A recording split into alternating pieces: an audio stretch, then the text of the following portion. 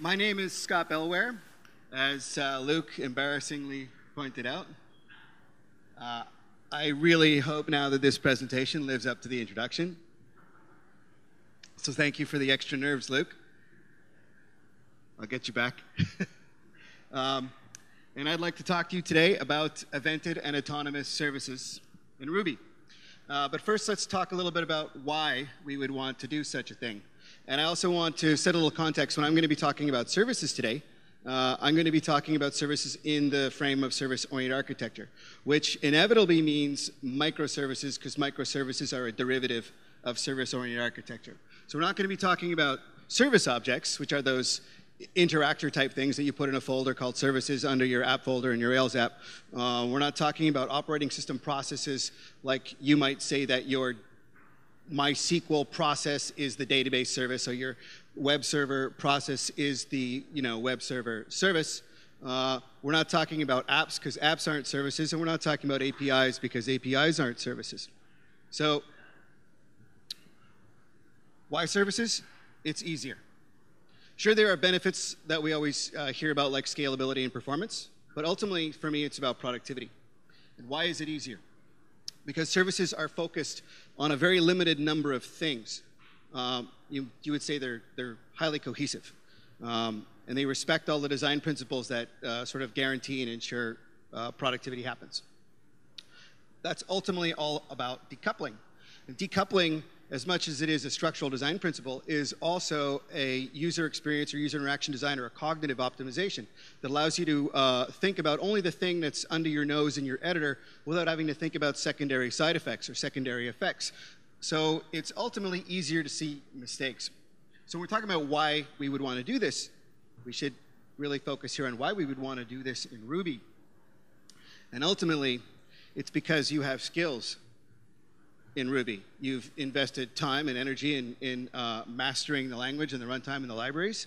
You've got a code investment in your organization in building core logic and business logic that's ultimately an asset that you don't necessarily want to throw away. I mean, and this is outside of the fact that sometimes we get to a point in our life, like Luke was pointing out, that you just sort of like top out or bottom out, and you just want to leave, and you want to do something different, and you need to change. You need a lifestyle change. That's not. That's another thing entirely, and that's fully self-justifying. That's not anything that I'm challenging here. But ultimately, if you're a Ruby dev in a Ruby shop, I think a better question is why you wouldn't build services in Ruby. And there's a career component here. And if you are if you have a career in Ruby, you inevitably have a career in Rails. And as you move through your career in Rails from junior developer to senior developer, you end up finding out, or you might end up finding out, and here's the good news for everybody who's a beginner, that Rails is its own glass ceiling. You find that everybody who's moving along that line sort of gathers up at the top end of the work and ultimately starts to burn out or starts to move on or starts to abandon the platform. And this effectively starts to have a cascading effect even down the line towards junior developers who can become, demotivated by seeing senior developers moving on or burning out. So I would like to propose that there's an alternative career path where the upper level of achievement is not limited to the monolithic Rails development work that we are so familiar with, where a junior developer can progress to become a senior Rails developer, but then beyond that, there's an entirely other career to be had that doesn't necessarily require you to move on and sort of abandon, not really abandon, but make that dramatic change, unless your lifestyle really wants that, unless you really want to do that. So I mentioned microservices. There's a lot of ambiguity around what this is, what the differences are. Let's talk about that. Martin Fowler has a great talk from GOTO conference in 2014 where he mentions this notion of smart pipes and dumb endpoints. That's SOA, microservices. Dumb endpoints, sorry, dumb everything. Dumb pipes and smart endpoints.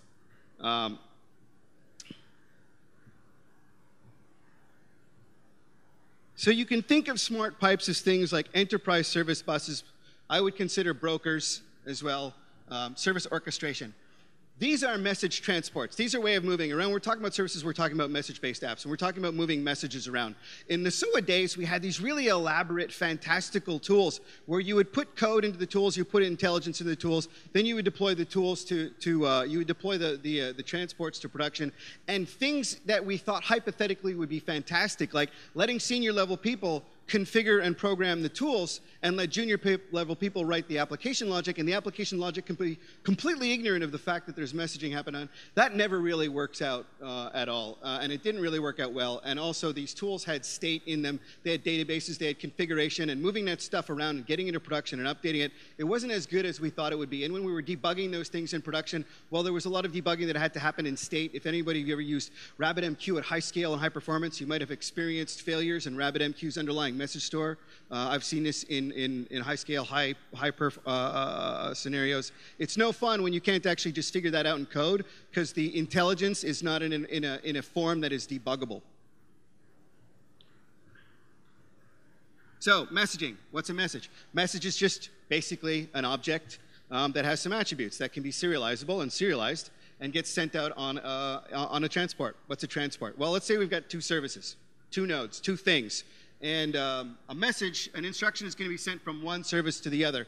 Basically, we instantiate a message, give it some data, and send it over the wire or over the transport to the service, the other service. The other service processes it, and then that message is removed. It's gone. It's been processed. Let's see what happens when we do this in message brokers. Same thing, service one, service on the left sends a message to service on the right. Service on the right is going to receive that message, process it. That message has been processed, so it's then removed. That's not really what's happening. So in detail, the message is being sent across the wire, it's processed, then the other service sends a message called an ACK to the message transport. The message transport gets that message, and how it's interpreted is, this message has been processed, we don't need to see this anymore, remove that message. Challenge is, this is running on a network. And because it's running on a network, once it's processed, and the ACK message is sent, there's absolutely no guarantee that that message will ever be received. Why? Because it runs on electricity. It runs on a network. It has a network. It has computers. It has electricity. There's no guarantee that a message will ever arrive. So what happens when that message, what happens to, just doing this to reinforce it. So what happens to that message when the ACK is not received? Never leaves the queue. It gets resent, and effectively, if you're not careful with it, reprocessed. So what if that message over there is, let's say, the message that says, process your direct deposit for your salary? If you're the bank, not terribly great. Let's say everybody here works in the same company, everybody makes X thousands of dollars on their paycheck, and all those messages get processed twice. The bank is going to give everybody in the room a double paycheck. Yeah, it works out great for you. All right. Event streams. I like this quote. This was from one of the authors of a database, a special purpose database for message storage called Event Store. And it says, we were talking about the differences early on in my career about the difference between queues and streams. And he said, what is a queue but a degenerate form of a stream? Which suggests that streams can do everything that queues can do. Queues can't do everything that streams can do. So in event streams, we're effectively having the services write messages to basically to an endless log. And the other service is got a reader or subscriber, whatever you want to call it, a pointer, and it picks up each message in that stream merely by incrementing the number, the message number that it's reading. The big difference here is messages aren't moving anywhere. They're not being transported. The only thing that's changing is an incrementer or an offset where you read the messages. So the messages stay the same. They never get lost. They never get ACKed. It's a lot more simple of an implementation. But it's not really like one service writes all the messages and the other service reads all the message. This is happening all simultaneously. So the other slide hopefully didn't misrepresent. This is what an event stream would look like if you model it in a relational database. But there are special purpose tools that are specifically meant to do event stream storage. Like I mentioned, the event store database, eventstore.org. This is done for Postgres. You already know the URL for that. PubSub, publish and subscribe.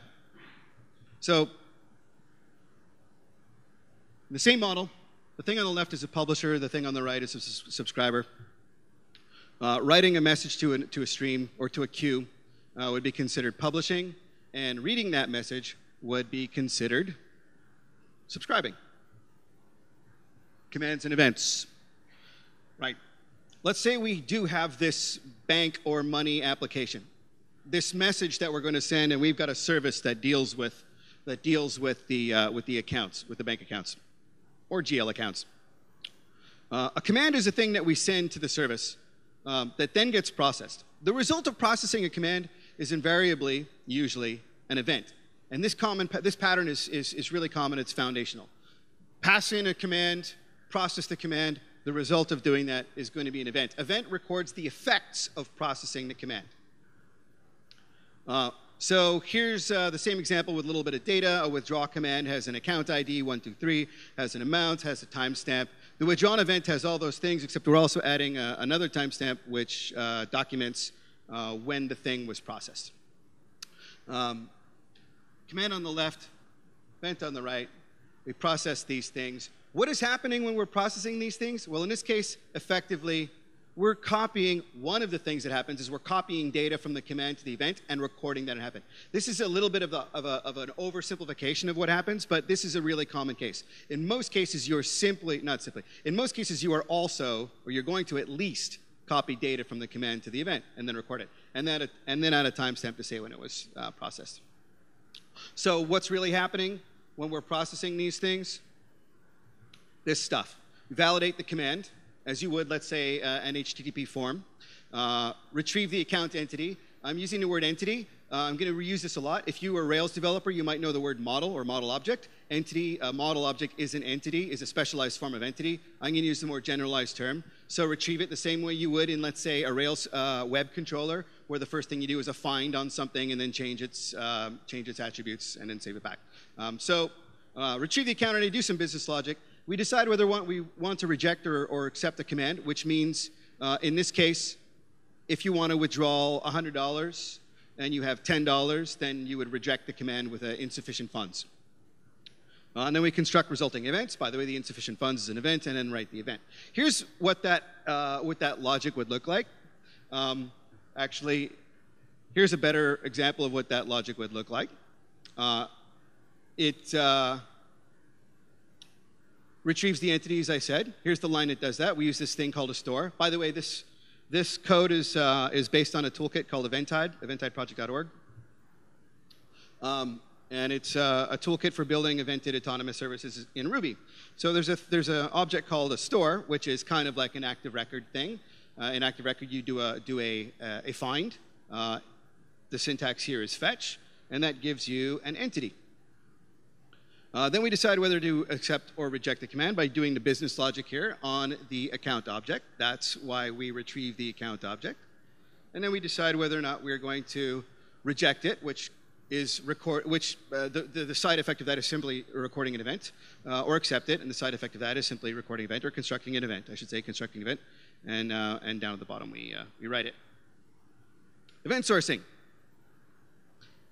If you've got PubSub, and you would want to have PubSub because it's a desirable pattern when you're doing distributed systems and services and autonomous services, then you can have event sourcing. What's event sourcing? In an event stream, you will have, let's say, back to this account example, you have a bunch of different events: deposit, withdraw, deposit, deposit, withdraw.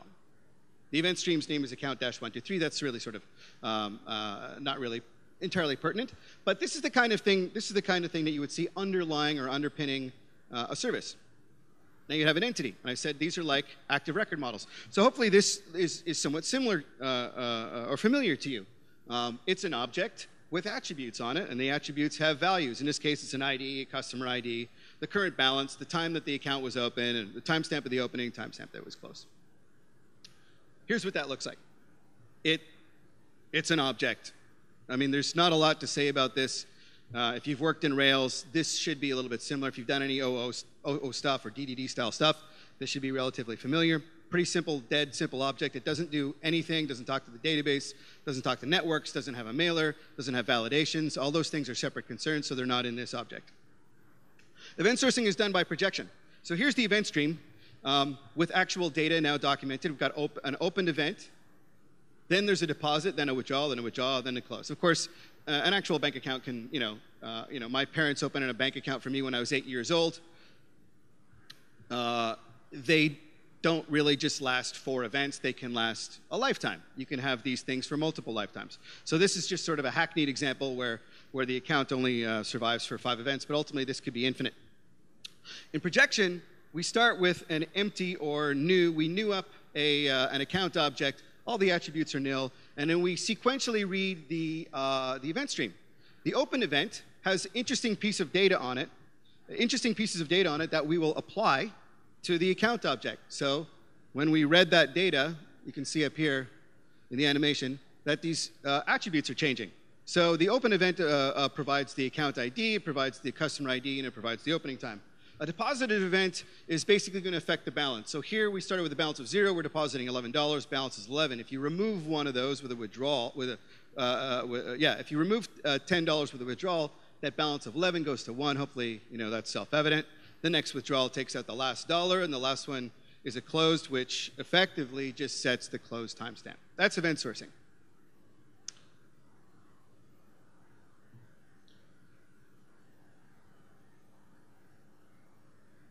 This is a slide that shouldn't be here.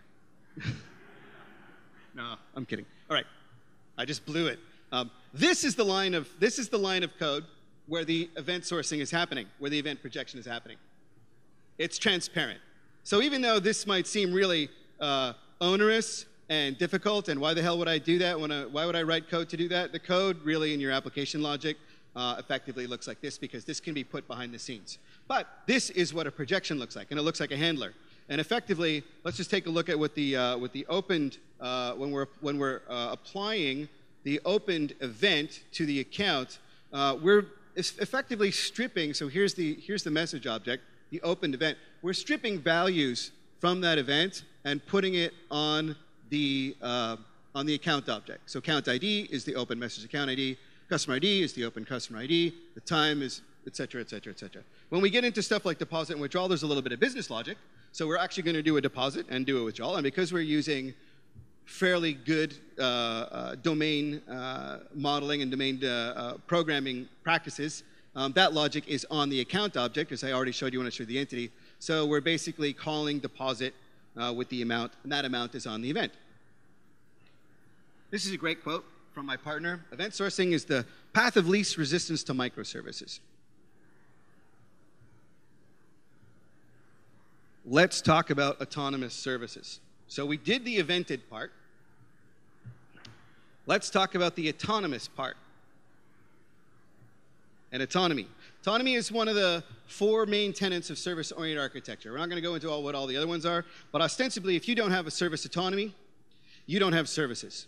You effectively have applications. Nothing wrong with that, but if we're going to call something a service, we should call it a service, and we know what that means, because there's extraordinary benefits to doing things this way once you get used to this style of programming.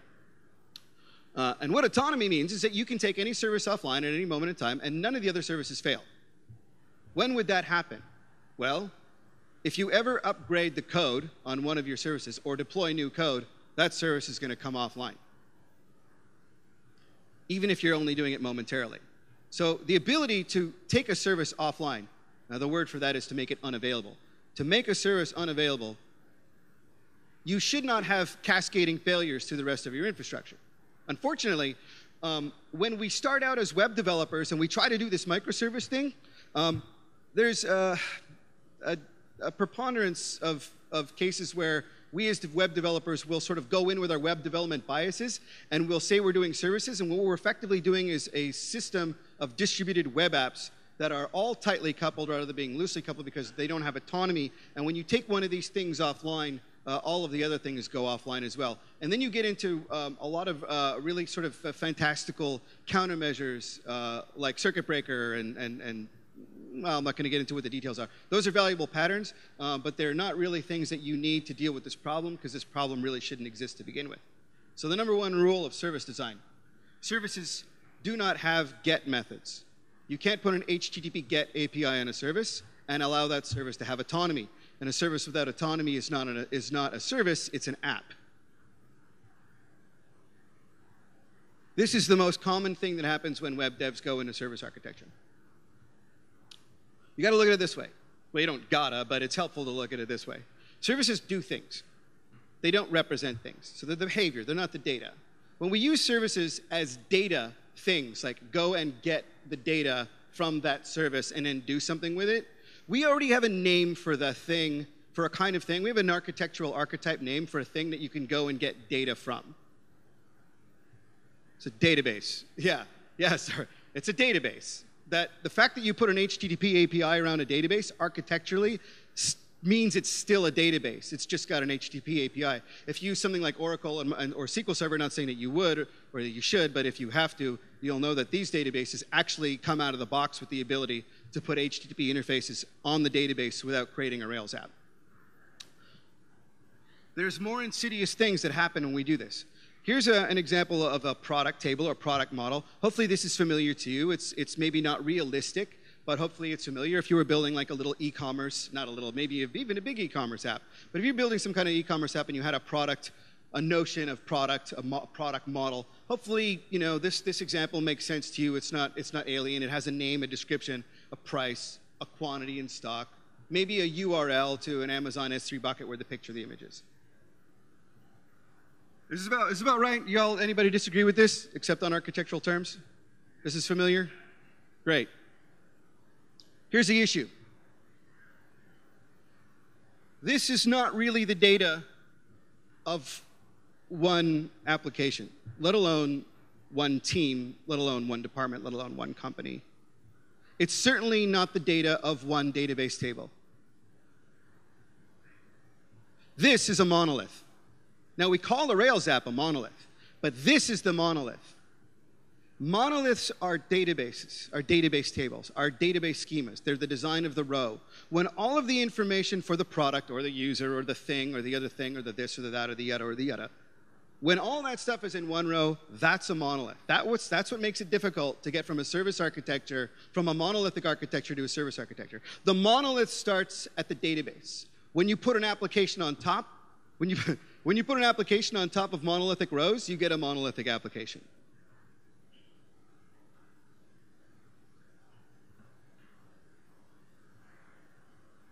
Let's deal with some popular myths while we're on the subject. Myth number one, you need to switch languages to build services. Go, Elixir, Scala, Java, et cetera, et cetera, et cetera. Language has nothing to do with this architecture. Certainly you don't want to have to go and build a web app in Bash, but Ruby's a good language. No. I mean, if you do, I mean, all the power to you. I've got some scripts I would like to have someone take a look at that I don't understand. So if you got a language that you can build a web app in, you got a language that you can build services in. Sidebar. The moment you adopt a new programming language is the moment that you are the worst with that programming language. Being at that level of skill in a programming language and adopting one of the most difficult to get your head around architectures that you are also a beginner at basically turns the success probability of your project into a coin toss. Unless you've already got prior experience, which means you're not actually a beginner. But being a beginner in both language and architecture, that's the highest risk project anyone can take. That's why managers look at the big rewrite and say no. Because the big rewrite usually comes with an implicit change of language or implicit change of architecture. So you should try to change one of those at a time and not both. Myth number two, you should use containers, Kubernetes, Dockers, et cetera, for services. Services and containers have nothing to do with each other whatsoever. You can deploy your web app into a container, or you can deploy it onto native. You can deploy services into a container, you can deploy it to native. It doesn't matter. This is a DevOps concern. This is entirely an operations concern. The reason why we have a lot of the hype or the story that is being repeated that services and containers belong together is that we create services that are, in fact, distributed monoliths, i.e. we put gets on them, so we have tightly coupled services rather than autonomous services, and you get a scenario where, like, well, look, I don't want to have to start all of these services all at once just to develop and test, so I'm going to put them all in containers. That's a perfectly reasonable statement. The problem with it is, if you have that situation, there's another mistake that needs solving, and that's the mistake of not having autonomy. Once you have autonomy, you can work on one service at a time without any considerations of any of the other services you have. When I work on services, I don't have the entire universe of the rest of the services in the organization, and I don't test through them. If I did, those would be applications, not services. Which brings us to, it's all about APIs. Services are about APIs. Yes, a service has an API, but when we say API as web developers, we're inevitably thinking HTTP API. The services that I talked about, the autonomous services, have APIs. They have interfaces. Can anybody sort of suggest at this point what those interfaces might be? Yeah, they're the messaging. Yeah, the events and the commands. That's an API. It's just not a synchronous API, and it's not a tightly coupled API. The other one is that message brokers are the way you do microservices, so you would inevitably use RabbitMQ or Amazon SQS. These are all brokers. Kafka is another story. These are all brokers. They have that whole thing with the ACK. You've got to be really, really careful with that. It shouldn't be presumed that you're going to use a message broker or a smart pipe to do services. And myth number 5, a monolith is an evolutionary step on the way to microservices. This couldn't be further from the truth. Microservices and monoliths live at opposite ends of a continuum spectrum that are often not reconcilable. The reason we end up with monolith projects trying to become microservices and ending up somewhere in the middle is that there's no real natural path from one to the other. What ends up happening typically is web developers will create a distributed monolith out of services that have GET methods, and those services are not really services. They're just sort of applications that have entities in them. So you end up with the user service, the auth service, the product service, the this service, and all the services look like the models you used to have in your Rails app.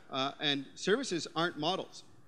Models are representations. Services are functions. Services are doing. That doesn't mean they're AWS Lambda functions, but they are doers of things. So some quick clarifications. Called a service. Should really start thinking about these as accounts. A component, I should say, an account component has a service. A service is just the infrastructure wrap around it that allows it to interact with the computer. So I could put multiple components into the account service. In fact, at that point, I might rename the service. In fact, at that point, the service can be named just about anything. Testing. I don't want to belabor this point, but testing, input, process, output. A message goes in, you run a handler on that message, an event goes out. So you create one of these, you actuate or activate or run this, and then you validate the attributes. This is the least amount of testing that you can get away with. You really should be testing handlers, projections, entity logic, and all of this stuff can be tested without actually using a message transport. All of this stuff can be done entirely with in-memory substitutes of all of the infrastructure. And the other thing you need to test that we haven't really talked about is idempotency and concurrency. There's not really enough time to get into that. But if you tried to build this stuff without taking care of it, and if you look at the examples online, you will see that the handler logic is quite a little bit more elaborate because we have to take care of idempotency and concurrency.